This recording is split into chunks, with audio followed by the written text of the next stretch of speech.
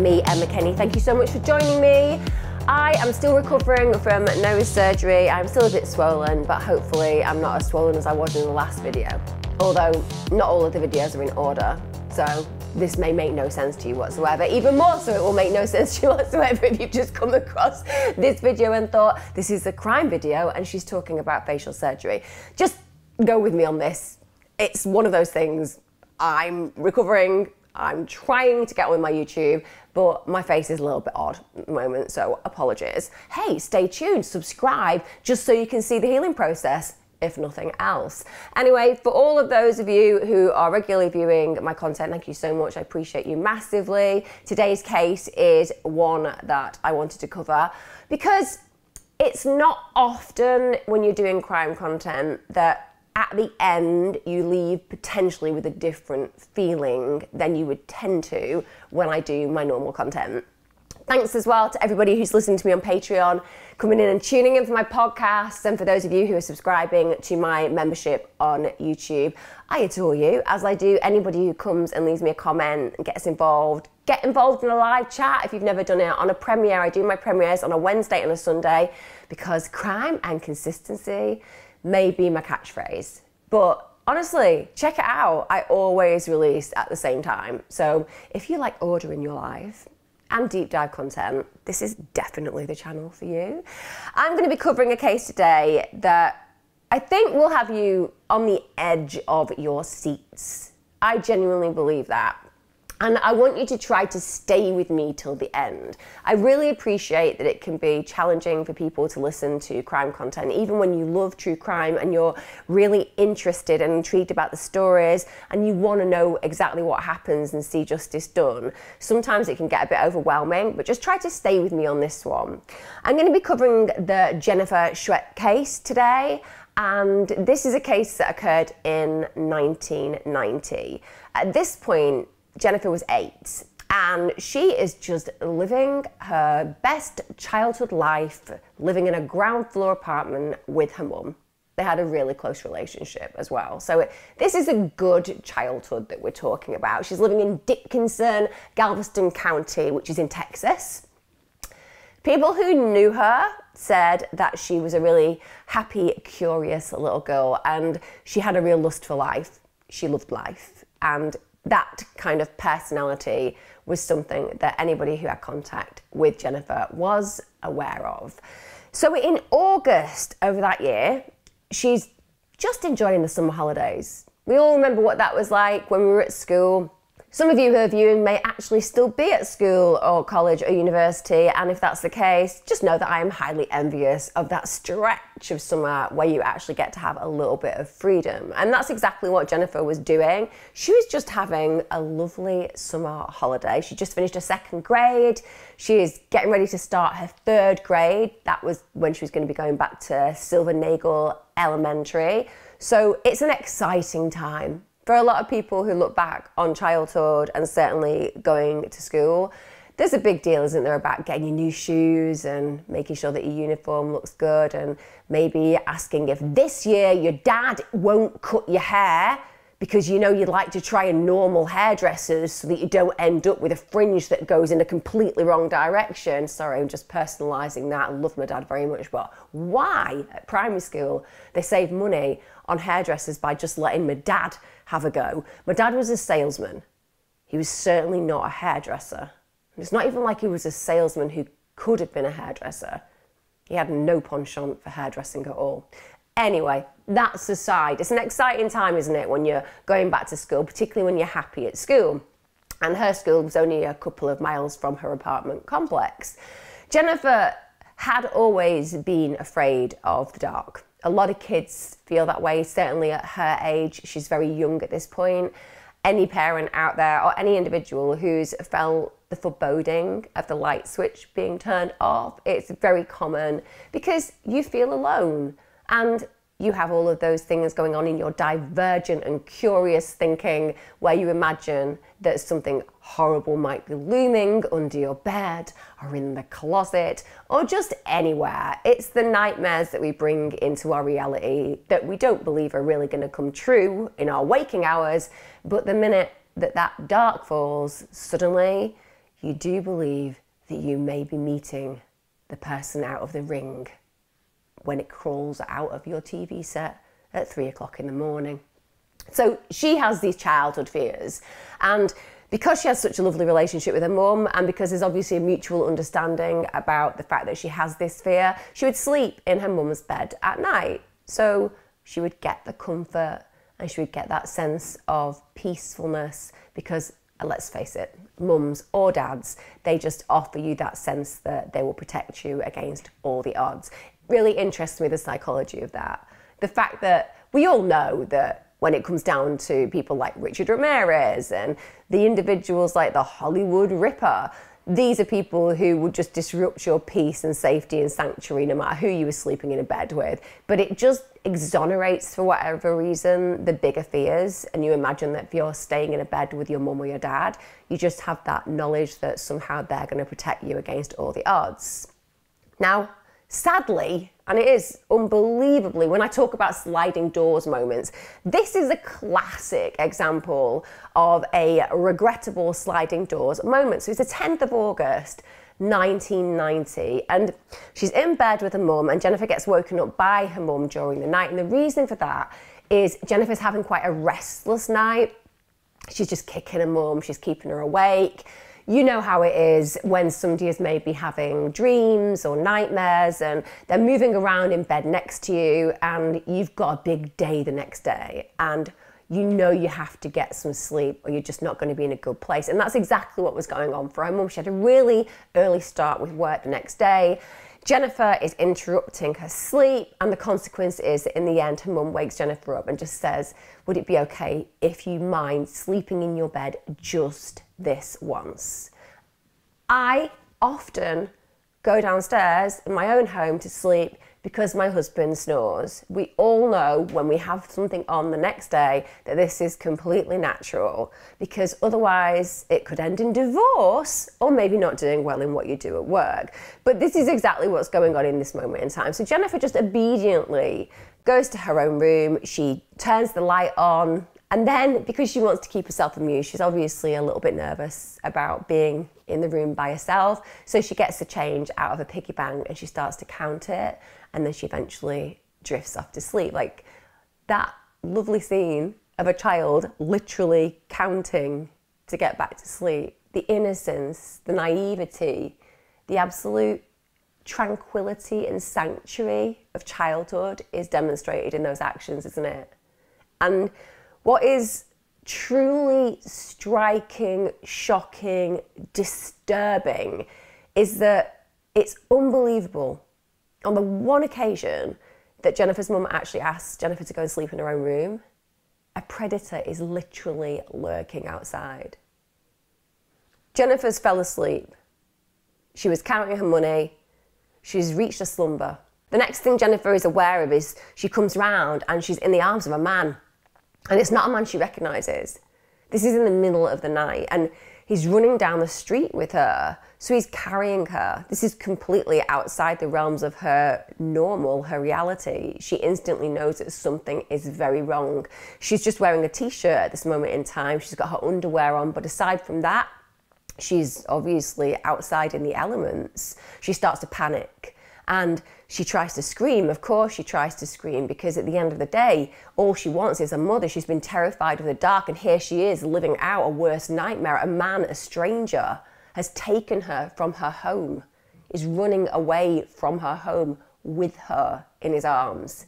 As she tries to scream, he puts his hand over her nose and mouth. It's impossible for her to make any noise. Then he says, he's an undercover copper. He tells her to calm down. Now imagine that. Imagine being a child. You're being taken by this strange man, you're terrified, and all you want to believe is there is a reasonable explanation. Every instinct in your body is telling you something is really badly, dangerously wrong. But then this person says, I'm an undercover police officer, and suddenly you're like, okay, that would make sense, because I can rationalize that police put you in situations that you don't understand, but for your own protection. And my God, would you want to cling to that if you were Jennifer in that moment? So she's immediately torn. She knows that she's got to be wary of strangers. She's scared by this man that she doesn't know, but she also knows that police officers are the good guys. The police officer who is in charge of her in this moment, as far as she's concerned, is somebody that she's been brought up to trust. What harm could she come to if this guy is genuinely a police officer? And also, what does that say about this predator? He knows exactly what a child is going to think. It's going to make a child behave because they are authoritative. You don't misbehave in front of a police officer because the chances are you'll think you'll get into trouble. You'll do what you're told because they're there for your protection.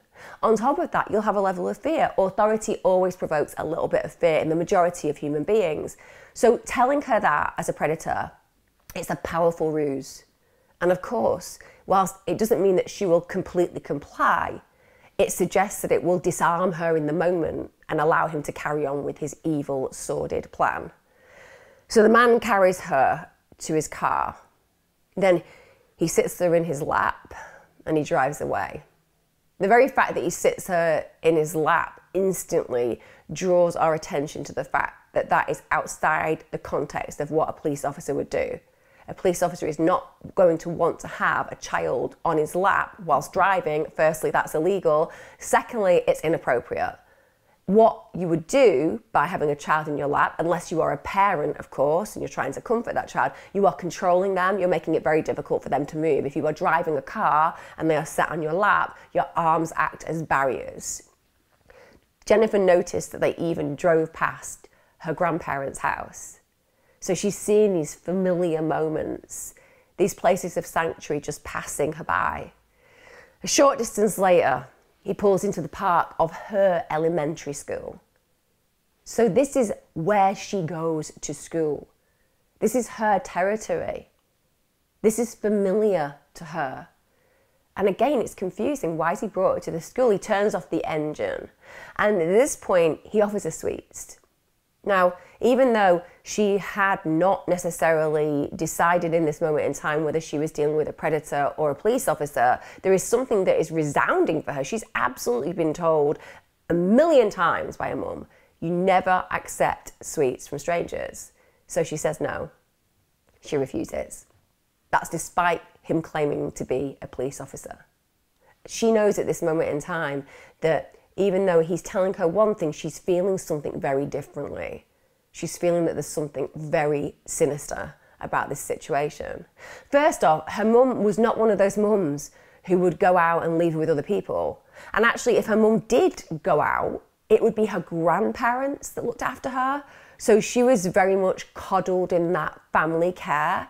Her mum was very protective of her.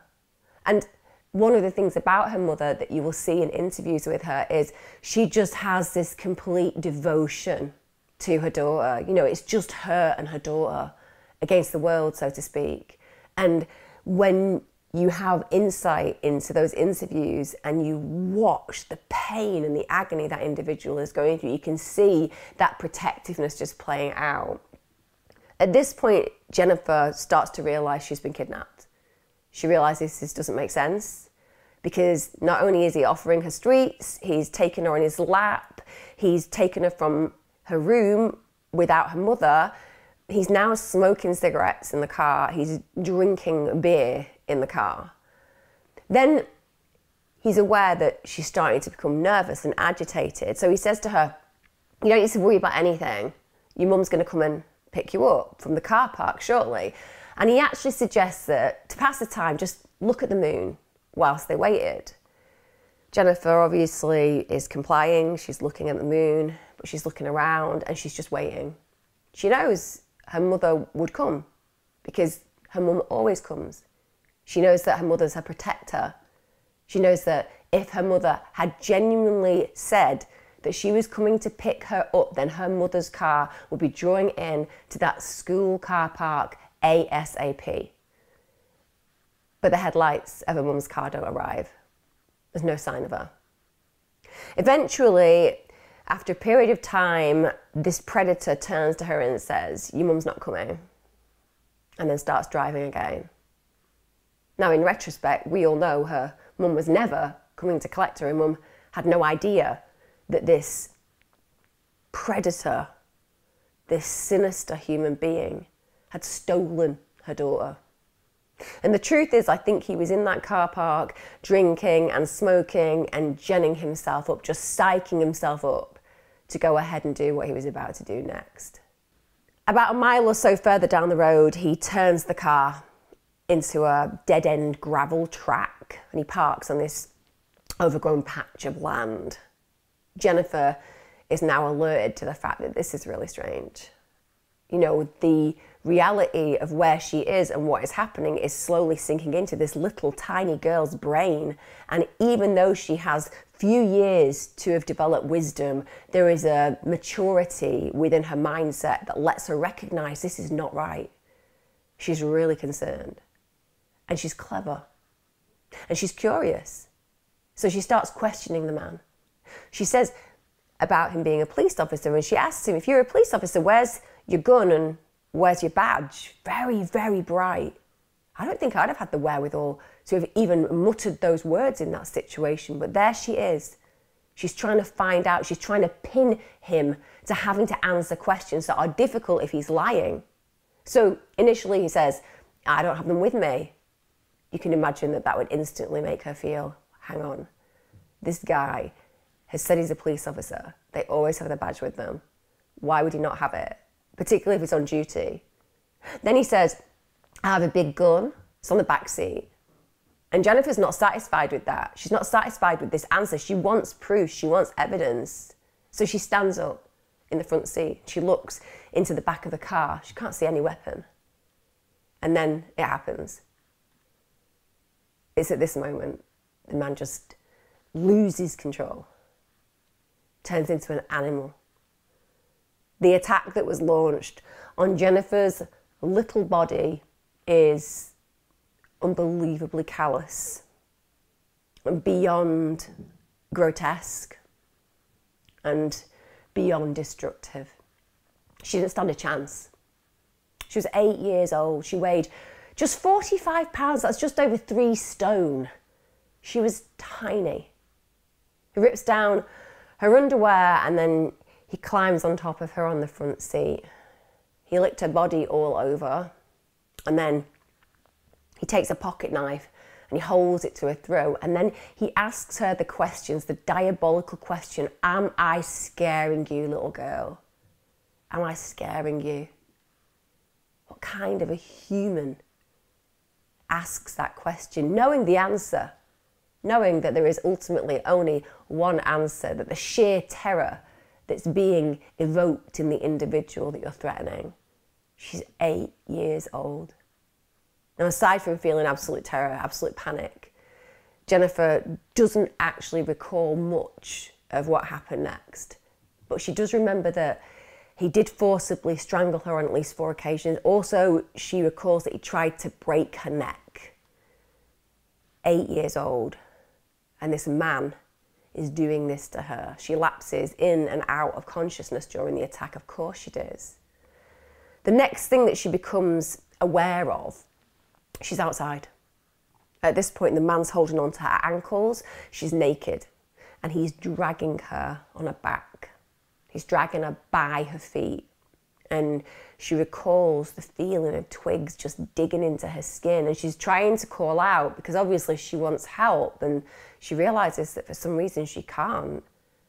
But instinctively in that moment, something comes into her mind, to her senses, and she realizes, if I want to get out of this alive, the only way I will do so is to play dead.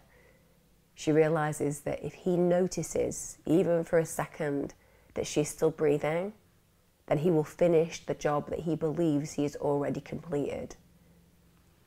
This predator drags her into a large field, and then he finally drops her legs and he just dumps her.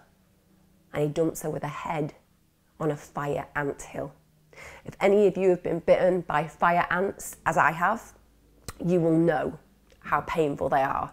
My feet ended up on top of one of those, and I can tell you now, it created a dance move I have never ever been able to recreate before.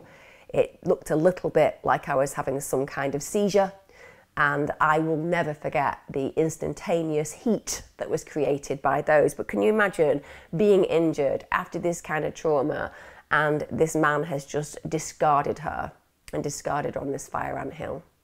He then walks away. And he walks away leaving her for dead. As far as he's concerned, he has murdered this little girl. She hears in the distance a car door slam, and then she hears the car pull away. For some reason, at this point, Jennifer realizes that she can barely move, but she summons the strength to move one of her hands up to her throat. She has this instinct. Remember, she can't make a noise, and so she's interested about what's going on there, as well as obviously concerned and panicked. And as she manages to place her hand onto her throat, she realizes to her absolute horror, there's a gaping wound there. And then she looks at her hand and it is just drenched in blood. What she didn't realize, with respect, and thank God she didn't realize at this point, is that she'd been brutally sexually assaulted and raped by the man.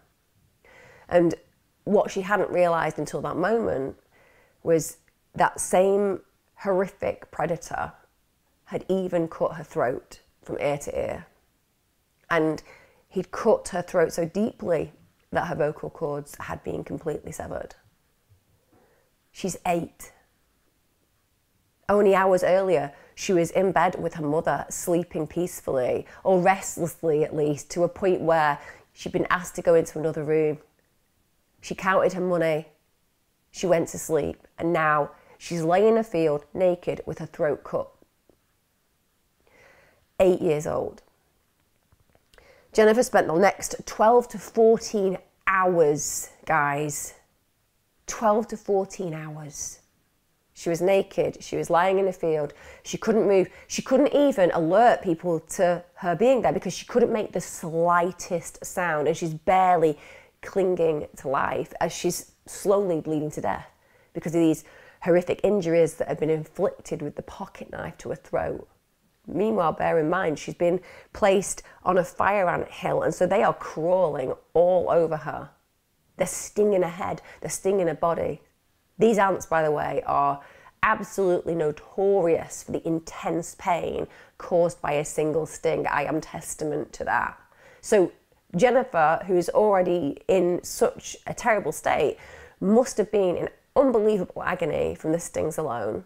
But sometimes, whether you believe it's God, whether you believe it's fate, whether you just believe it's luck, there is this amazing culmination of things that do something incredible.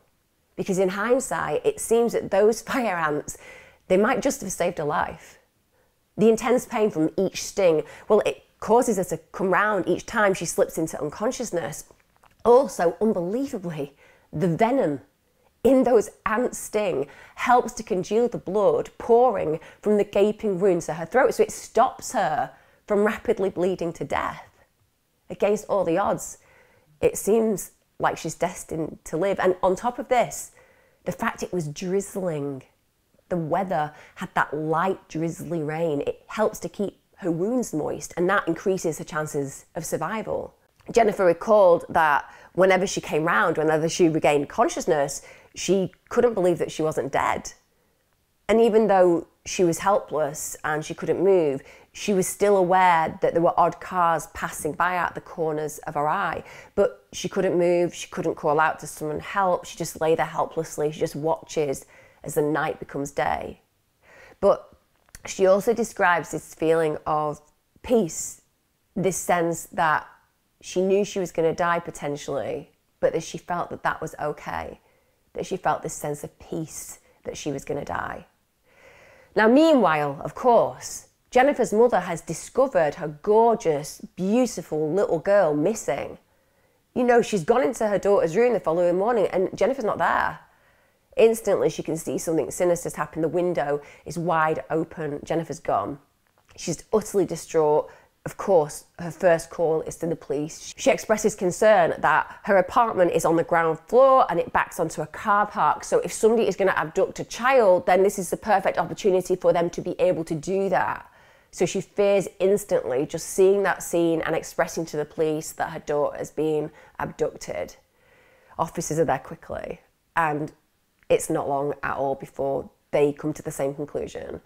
And so Jennifer's suspected kidnapping gets reported on the news, and then police officers and fire crew and volunteers are soon combing the local area. Literally thousands of flyers were handed out. We all know how important, how integral to bringing a child back is the first few hours.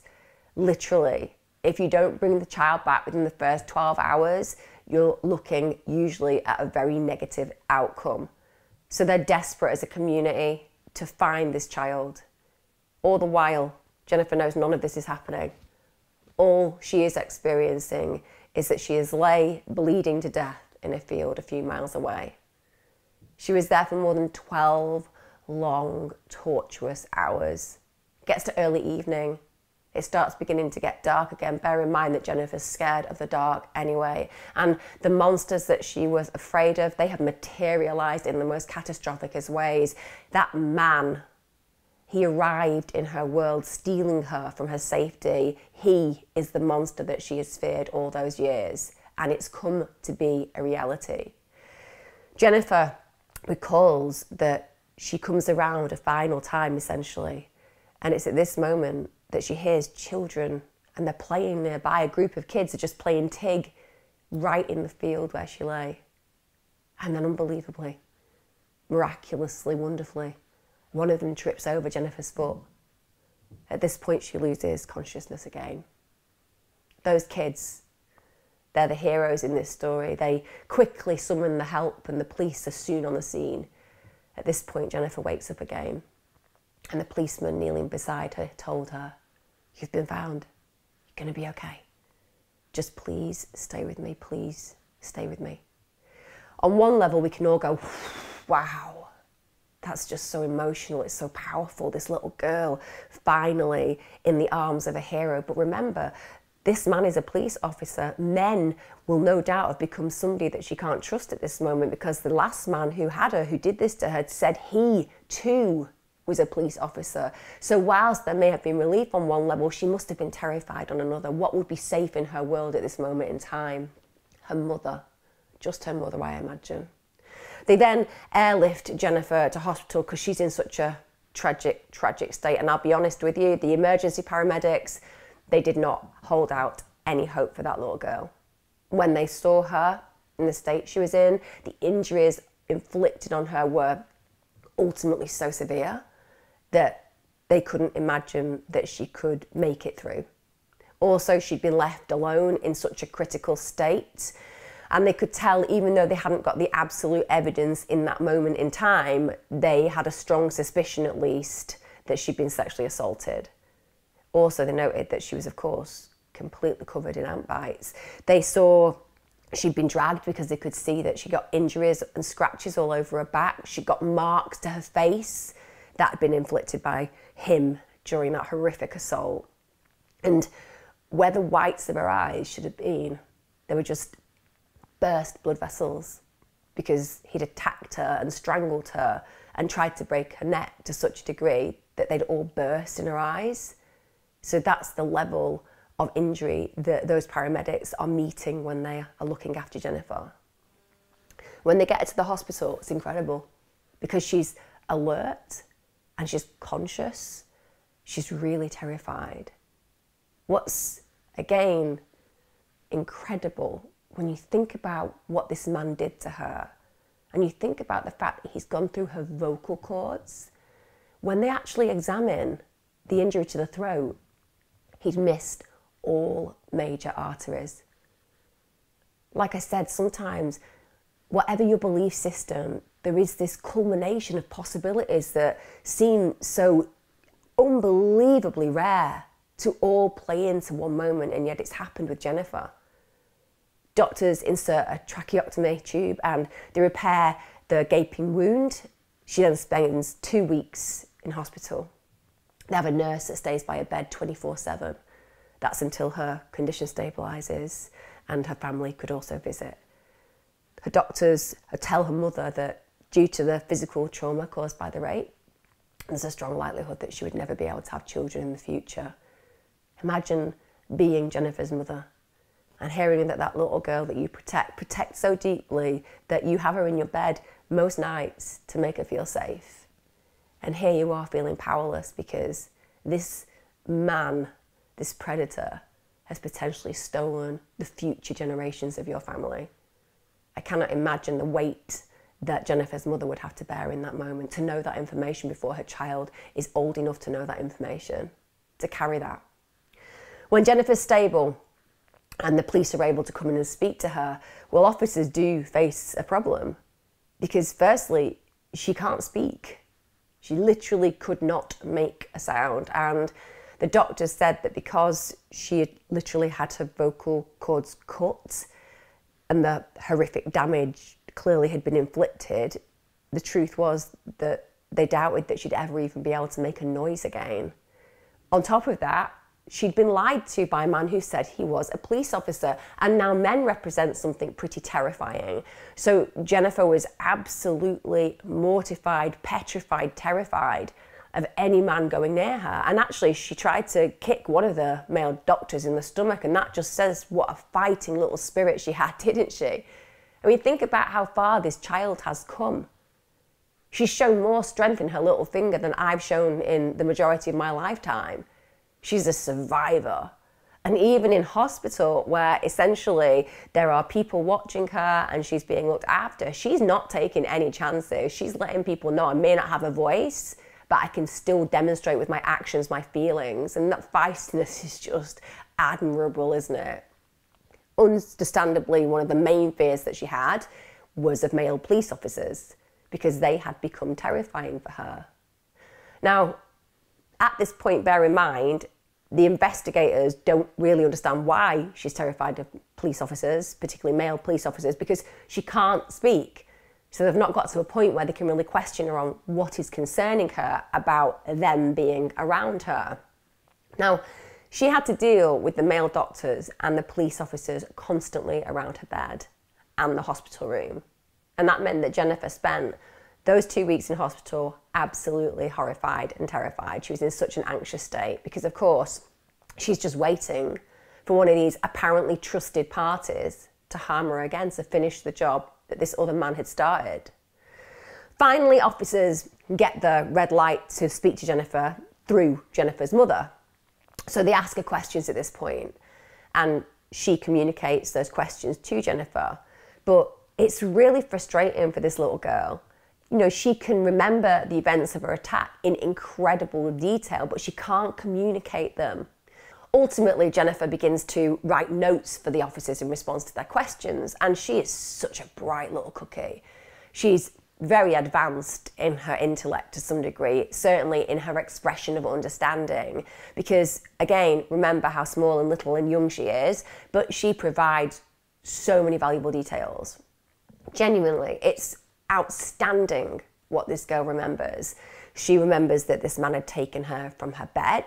She also knows that this man's name was Dennis, and this demonstrates that he absolutely, without a doubt, planned to kill her, so he had no qualms about telling her his name. He also told her that he was the undercover cop, so she tells them that. She describes the attack. She describes having her throat cut with the pocket knife. She describes the colour of his car. She also is able to indicate that the car itself has got many dints in the side. She describes the beer he was drinking. She said he was drinking Bud Light, and she recognises that he was smoking the brand of cigarettes known as Marlboro. So she's really taken this in. But on top of all of that detail, crucially, Jennifer is able to give a really detailed description of her attacker. She describes him as young. She says maybe he's in his 30s. And bear in mind, when you're a kid, anybody over the age of 15 looks like they could be running a company. At the end of the day, we've all been there, haven't we, when we were a kid? You're like 8 or 9, you look at young people who are maybe 5 years older than you and you're like, oh, one day I'll be a woman or a man like them. So age is a difficult one to decipher when you're a child, but she gets it. She knows that's what she believes he fits into, and she's so accurate with this. She says he's white with a black moustache.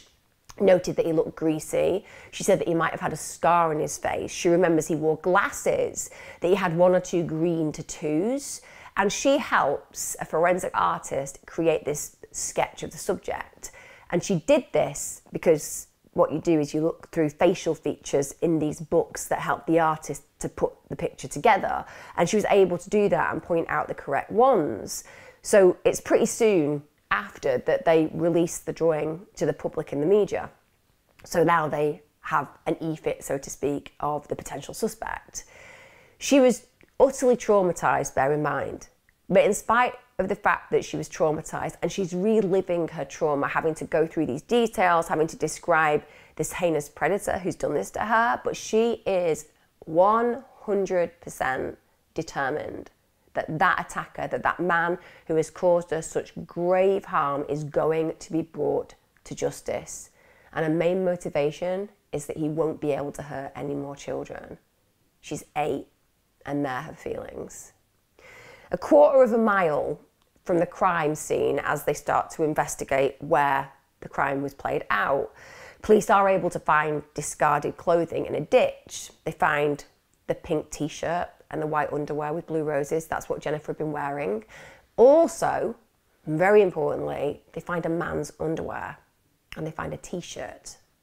Immediately they suspect that this belongs to the man that they were looking for. But aside from that, there was very little other evidence that the police could go on. The time frame that we're talking about right now is that at this point, really, DNA profiling, it was in its infancy. This is 1990. So even though in the future it's potentially viable, in that moment in time when they're seeking out the person who attacked Jennifer, there isn't much to go on. Whilst the investigators are doing their best to piece together the puzzle of possibility to bring this predator to justice, Jennifer, of course, is going about her recovery. And my God, I cannot even begin to describe what a warrior this child is. So first of all, she's being told that she's never going to speak again. But within 2 weeks, she makes a sound. And I love how she makes a sound and why she makes a sound. We've all been a child. We've all been told no by our parent, haven't we? All been told no. So Jennifer is basically asking her mum for a chocolate bar, and her mum is being a good mum and like, no, I don't know. She's in hospital. She's been a victim. At the end of the day, she's probably ate a lot of chocolate because people are just like, just give her a chocolate bar. She's had an awful time. Definitely that's how it would be if I had a child and they'd been put in a situation like this. I'd be like, you want a horse? I'll bring it to the hospital later on. That's how you feel. It seems, however, Jennifer's mother has some good boundaries and she's like, no, you've had enough chocolate. But Jennifer, remember, this is a feisty little warrior. She's like, I'm not having that. I want my chocolate bar. So she tries to call out her uncle's name because she's like, if you're not getting me the chocolate bar, I'm going to go for the soft touch uncle. He'll get me a chocolate bar. And you know damn straight he'd have gone and got her the chocolate bar. She manages to make this sound. It's her frustration and her annoyance that she's not getting what she wants. And suddenly she manages to make that noise. It's so heartwarming, isn't it? To just take such an ordinary experience of a child's reaction and to suddenly see the enormity of what that means, what that reaction actually represents. She stays in hospital for a while and then obviously she gets discharged and she's actually really reluctant to leave, and I completely understand that. It's a bit like being institutionalised in any scenario, isn't it? When you've been in a place that you're used to and it feels safe, even if it's not perfect, because it kind of has its rhythm and its rules, it follows that you feel a level of security. And also for her, it had become her safe haven. She'd had people looking after her 24/7, she'd had her family there, and she knew that nobody could harm her there. Why would she want to go back into the world? And she's scared. But again, this incredible personality is just astoundingly resilient because once she gets home, this incredible recovery continues. At the start of term, bear in mind when this attack happened in August, at the start of her school term, she's able to go back to school. Don't get me wrong, I'm not for 1 minute saying that she's got past this crime because she wasn't able to. She never got past the events of that night. You know, she worked tirelessly, absolutely tirelessly, because she wanted to know who this attacker was. but they couldn't find him. There were no new leads and there were no new suspects. And so as the time passed, ultimately the case went cold. But it would never go cold for Jennifer. For Jennifer, it was never going to be over. She was absolutely determined that there was no way that she would ever give up on what had happened to her unless the man who carried this horrific crime out on her was caught. Understandably, members of her family wanted her to move on, to get past it. They wanted her to forget him. They didn't want him to have any power over her future, and I understand that. You know, we want success to be the greatest revenge, but it's also really important to recognise that for Jennifer, this man was still out there. He could be doing this to other children. He could be harming other human beings, and for her, that was a weight to carry. She was always scared of being left alone, of course she was, and she remained really fearful of men for some time, of course she did. They'd become a place of vulnerability for her, an area where she couldn't trust. She was constantly terrified that her attacker was going to find her and he was just going to come and finish off the job that he'd started. And can you imagine trying to go through your early years as a teenager, holding on to those feelings, dealing with the physical scars, the mental scars, the emotional scars, and the social scars. And in this case, the relational ones, because when it comes down to the opposite sex, is it possible to trust that men are good? The years pass. Jennifer does get on with her life. She tries to live her best life as possible and as normally as possible as well. She graduates high school, she attends college, she gets married, and she secures a job that she loves. She secures a job as a librarian.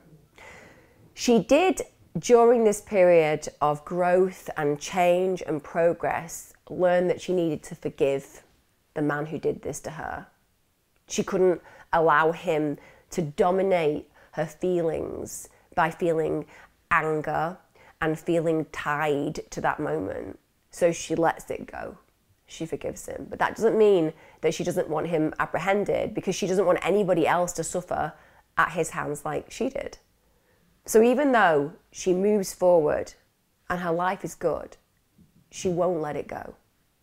Now, after there have been no developments at all in the case for years, things change in 2008. This is almost 2 decades after the attack that nearly killed Jennifer. At this point, a guy called Tim Cromie, he's a detective with the Dickinson Police Department. He starts working on the case. Now, this guy is a special crimes investigator, and his specialism, it was dealing with child abuse and sex crimes. Now, for Jennifer, hey, this is like 2 decades later. She is skeptical. Why is a new guy coming onto a case that has essentially gone cold, where there has been so much time and distance between the origin and where we are now, that he's going to be able to shed any new light on it? So she kind of doesn't expect very much to come from this. Her case had been passed from pillar to post, and they had had absolutely no results for years. But Cromie is different. And he actually says to her, I promise you that throughout my career, I'm going to dedicate myself, what I've got left, to ensuring that I find out who your attacker is.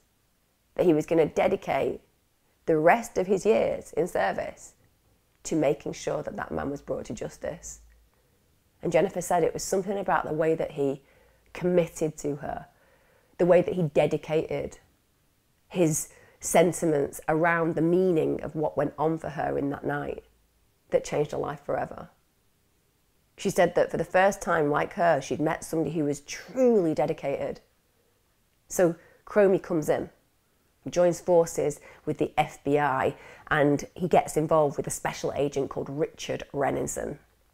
So now there are these real experts on the case. So straight away they start going through all of the details that they've got, and they send the clothes found at Jennifer's crime scene to the DNA lab again. Now, bear in mind, we're 2 decades since 1990, so we're in a place where DNA profiling is just so incredible compared to what it used to be. So these incredible increases and advances that have been made in the interim have really opened up possibilities, and they're there. They send those clothes over hoping that it's going to give them the break, finally, that they're looking for. Over a year later, a DNA profile is obtained from the clothing They ran it through CODIS, which is the combined DNA index system. Incredibly, a match came back. Her attacker's DNA profile was already in the system. And the reason it was in the system was because this individual had not been the greatest of human beings. In fact, he'd been involved in an assault on a woman that the man had met in a bar in Arkansas in 1996. That's 6 years after the attack on Jennifer. Also, it bore strikingly similar aspects to Jennifer's attack. So he'd threatened the woman with a knife, he'd then kidnapped her, he'd assaulted her, and he had been apprehended for this crime and he was sentenced to 12 years. But, shockingly, he'd only served 4, which really takes my breath away. I mean, somebody who threatens somebody with a knife, kidnaps them and assaults them, they get 12 years, but they only serve 4. I appreciate that overcrowding is a problem in prisons, but with respect, 4 years is not representative of the type of assault that went on there. I mean, let alone what we know about what he's done to poor Jennifer. If he had actually been inside for 12 years, that would have kept the public safe from this kind of human predator. Turns out that the suspect that's got the match in the DNA, well, there is another incredible connection with the crime, because his name is Dennis Bradford. Remember what Jennifer said? He was called Dennis. The man who attacked her was called Dennis. After this man gets released in 2000, guess what? He'd gone on to marry and he'd had 3 stepsons. By this point, he was living in Arkansas and he was working as a welder. In fact, it appears at this point he was living a regular life. So those people who looked into his world, they couldn't have imagined for 1 second the absolute darkness of his history. Aside from this amazing breakthrough with the DNA match, the police are also now looking at the other evidence that was put together when the initial crime was carried out, and they find Jennifer's notes that she'd written for the investigators at the hospital, and then one in particular catches their attention because, as I've mentioned, it's written down in plain sight for them. She wrote the name Dennis. So this is all coming together. Now, even though that is compelling, right? This is absolutely compelling. They need more. So Cromie and Renningson want to make sure that this man is absolutely banged to rights. They want to make sure that when they go to ensure that this can be prosecuted and they take it to be looked at, there is going to be a no-brainer. So they now need to prove that Bradford has been in Dickinson in 1990, which is when Jennifer was attacked. So they searched the local records in Dickinson, they searched through the index cards, the arrest reports, and guess what? They discover a Dennis Bradford. Why? Turns out he'd been arrested in Dickinson in 1987. So that's about 3 years before the attack on Jennifer. Turns out he was a former Dickinson resident. In fact, he had lived at 2 addresses close to Jennifer's and her mother's apartment. The pieces of the jigsaw are coming together. Further investigation, it reveals a copy of Bradford's driving licence from 1990. And guys, it is just unbelievable. She was 8. She had gone through something that very few of us can imagine surviving. And yet she remembered that man's face in such detail that when they looked at the photo fit that she'd created with the artist and the driving licence, they were almost identical. It was unbelievable, the match that was made. And Renningson actually stated that he had never seen such an accurate drawing in his career. That was how adept this little girl was at recapturing the features of that man who harmed her that evening. On the 13th of October 2009, this is after more than 19 years, Jennifer gets the call that she'd been waiting for. She's advised that an arrest has been made and that the suspect was in custody. One can only try to conceive how that would feel for Jennifer. She's a grown-up, she's a woman, she's married, she's living a life, potentially giving up hope for ever finding this man. And then, in a millisecond, everything changes when they tell her they have him. They bring him in for questioning, and at this point, Bradford was asked if he was familiar with the name Jennifer Schuett. He confirms he was. He said he recalled her Story in the news about her abduction at the time. Of course he did. Classic.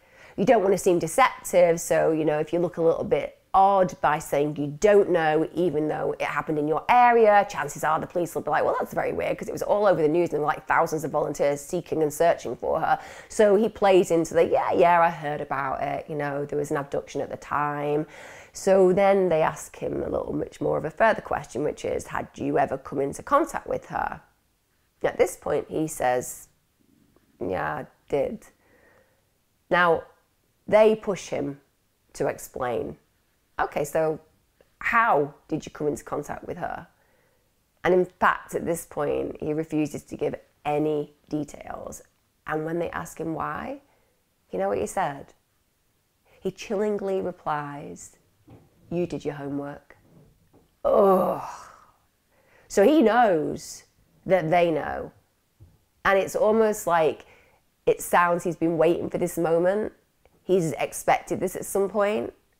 So the interview just takes this completely unexpected turn, because whilst he hasn't confessed, the response clearly indicates that he knows what's coming. The investigators then advised Bradford that Jennifer had survived the attack. Not only survived, she had thrived, and that she was alive and that she was well. Even though Bradford knew on the news that Jennifer had been abducted, he had never followed up on the outcome. He assumed he'd killed that little 8-year-old girl. He'd left her for dead in a field with her throat cut. How on earth could he have imagined even for a second that she would have survived?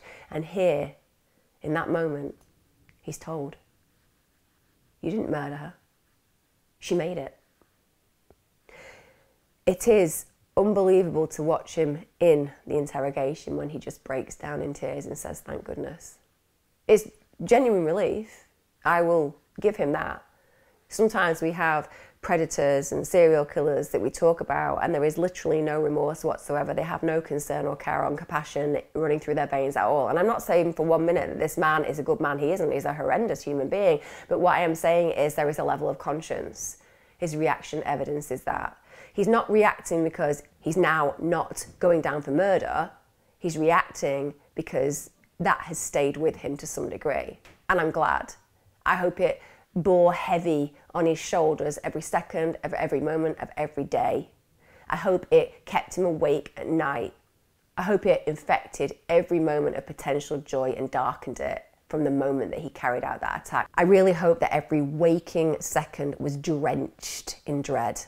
And I hope that every night he went to sleep was full of terrors haunted by Jennifer. I wish that for him.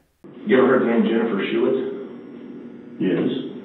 Did you ever have occasion to come in contact with her? Yes. Tell me about that. No.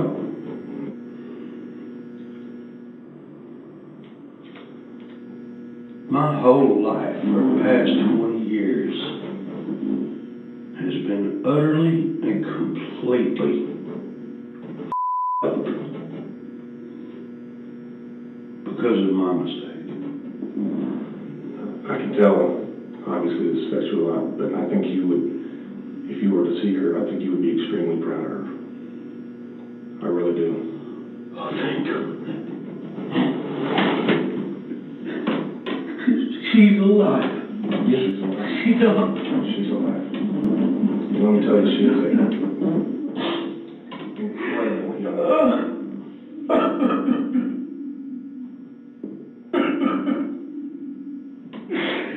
Oh, God.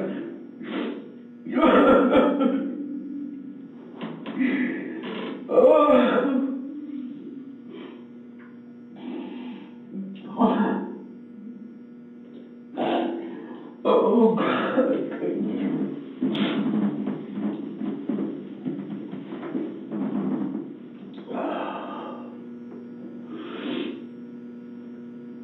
Well, you have no idea how hard I have prayed for that. I'm a firm believer of Christ. But I had no idea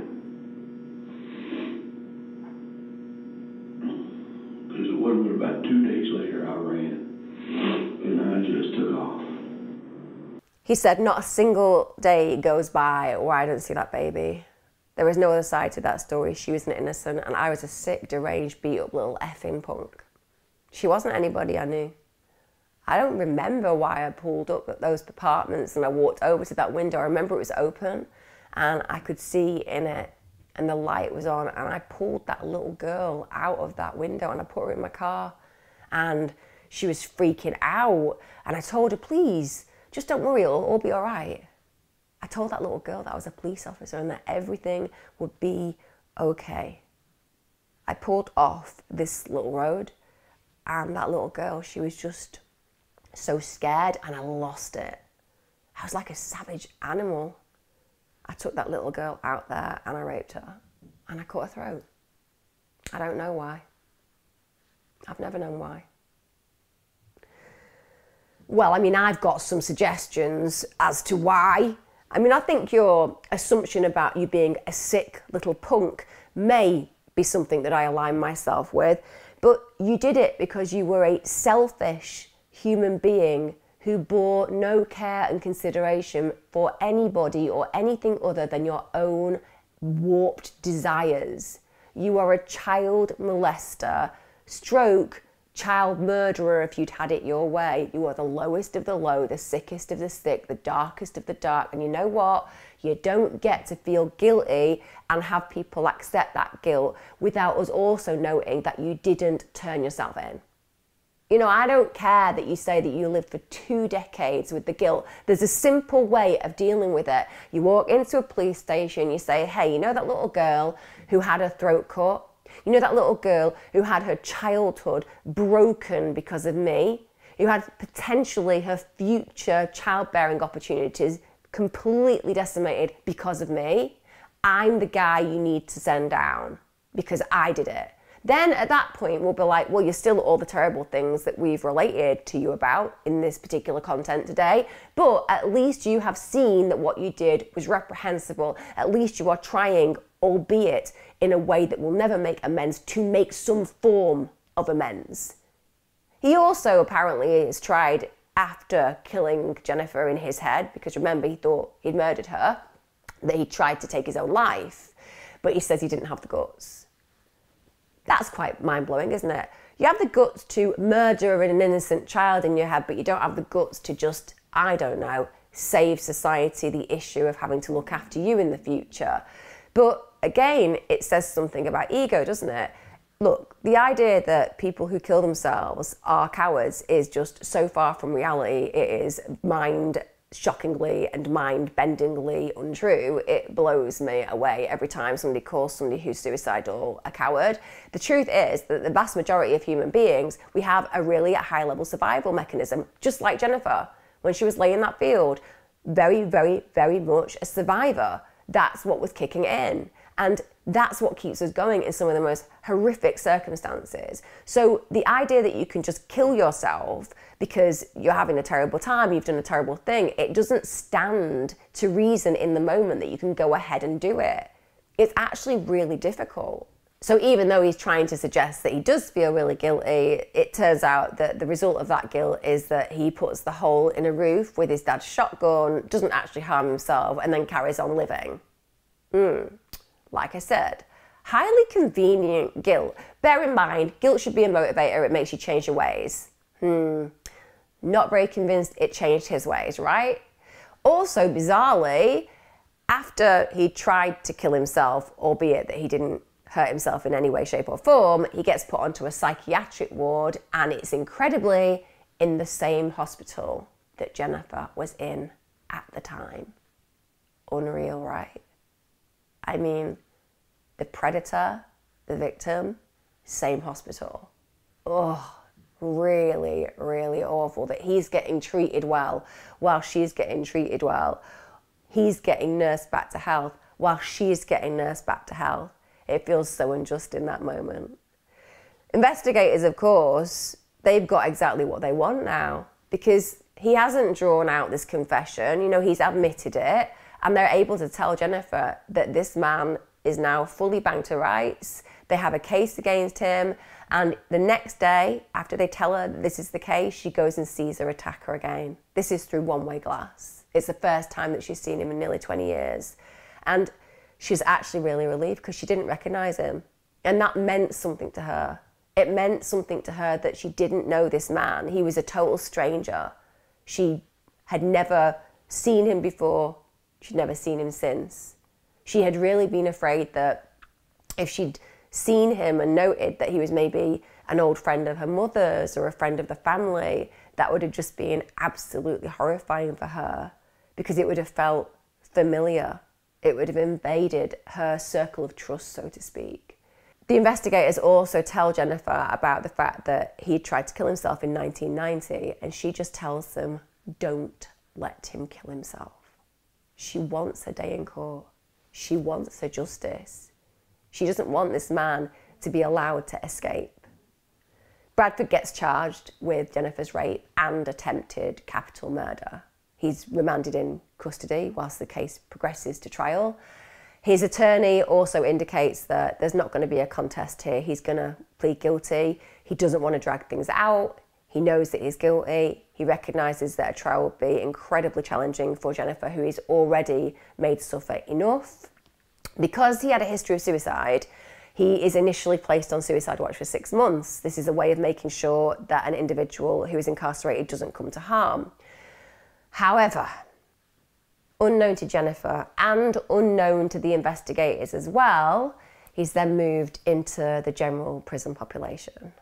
And on the 10th of May 2010, he's found hanged in his cell. He'd used bed sheets to take his own life. He was 40 years of age.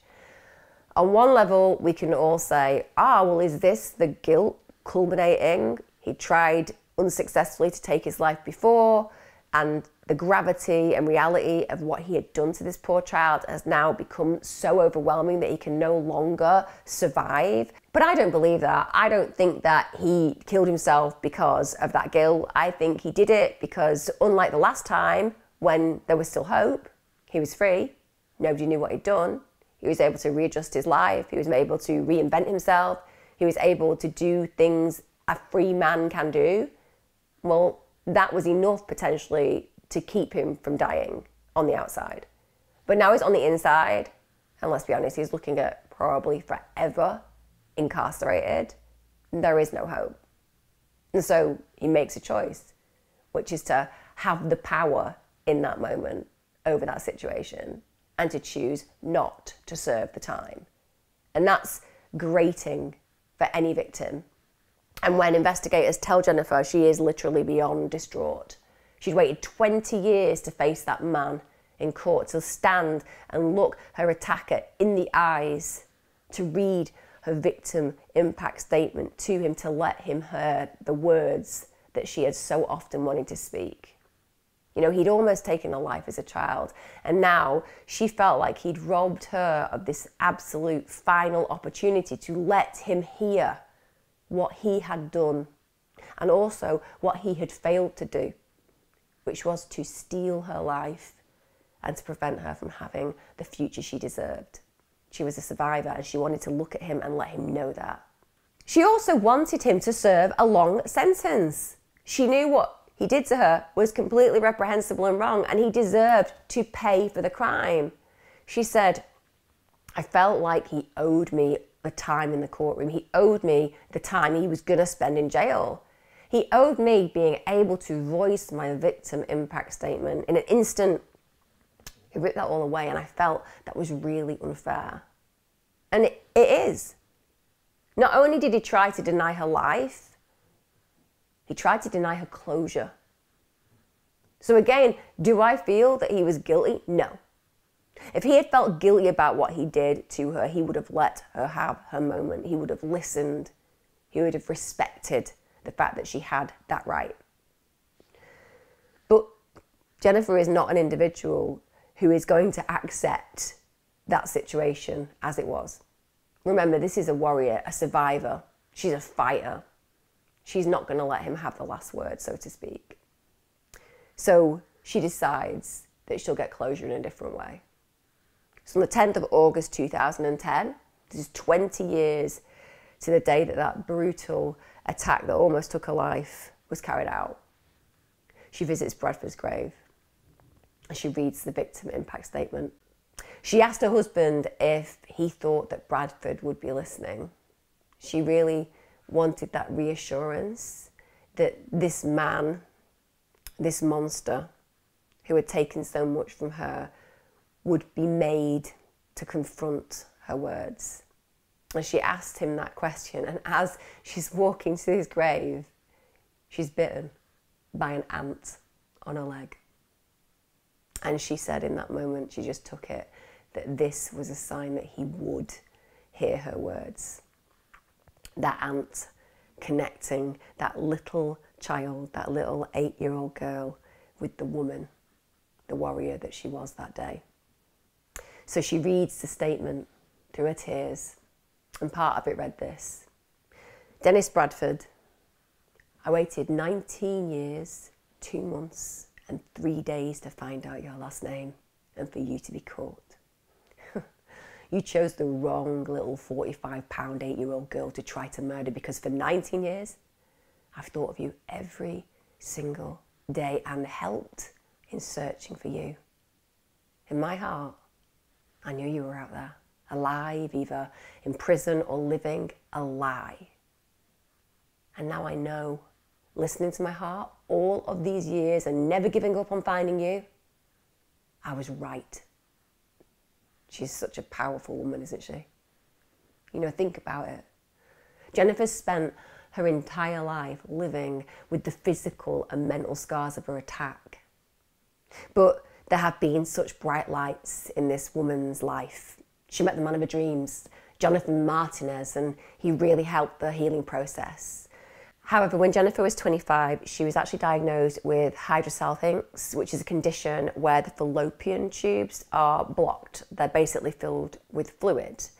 Bear in mind what her mother was told when the attack happened, that she would never likely be able to have children.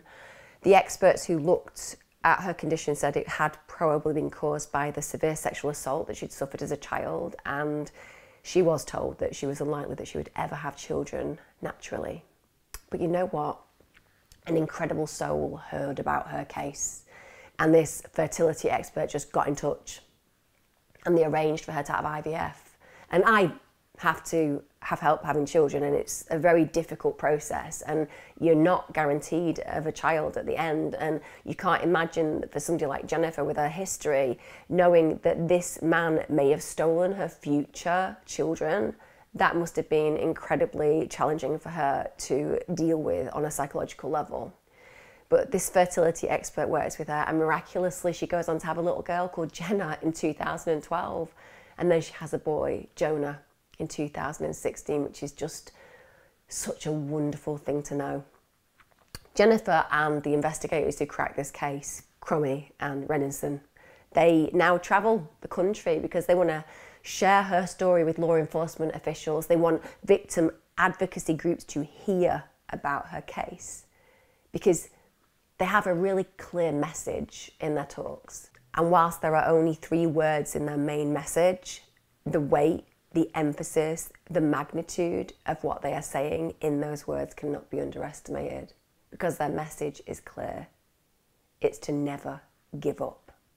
Never give up.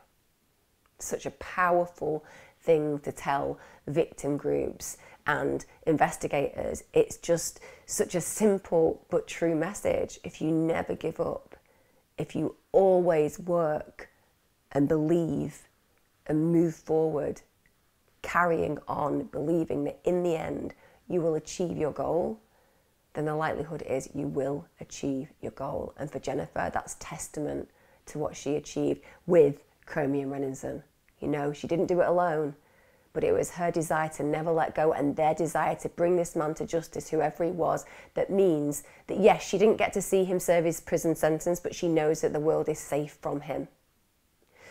It's incredible to think that Jennifer goes around as an advocate now in these groups, because Jennifer lost her voice following the attack, but my God, did she find it again. And does she want to make sure that every other victim of attacks that they also find their voice, or if they are not here to have that voice, that she will be the voice for them. She says, the scars that I have on my body represent a time in my life when I was scared and left helpless, but they also represent survival. You may be left with scars, but you can blossom into something powerful. The investigators who finally cracked her case and brought her closure remain a really close part of Jennifer's personal life. So these men, these investigators, they were not just in it to crack the case. They were in it to let an 8-year-old child know that she had great meaning. And to be able to deliver that message to the woman that that 8-year-old child became, and to be able to embrace her as a human being and work with her in helping other victims find their way forward, to help other people be given closure in these circumstances, is just such an incredibly humbling message. The fact that they want to be part of her life, not just part of the case, well, it makes perfect sense that they were the right guys to be put on that job, doesn't it? Because they were so committed, so connected to her as a human being, as a child, and to justice in general, that they have become essentially a part of one another's family, you know, friends of the family that we choose. And certainly in this case, this trio of individuals represent that. As ever, guys, I hope you found this case interesting, and I hope that it's filled you with a sense of hope.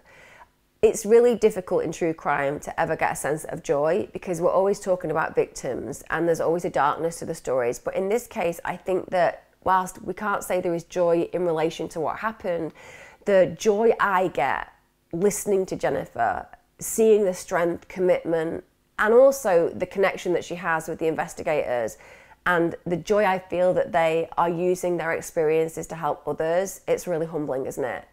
If you have found it an intriguing case, if you know more about it, if you want to share your own stories, please get involved in the comments below. If you've liked watching this and want to see more of my content, I release it on a Wednesday and a Sunday. Give me a like, subscribe, but more than anything, just a massive shout out to Jennifer and her incredible survival story. It just is resoundingly clear that when so often we question our capacity to survive, people like Jennifer remind us of the self-power that each and every one of us has within us if we just allow it to surface. She is a survivor, and that's so important. We can be victims, but in the end, if we seek justice, if we work hard, if we recognise that we deserve more, then we can become true survivors. Take care, guys. Be safe, and I'll see you again next time.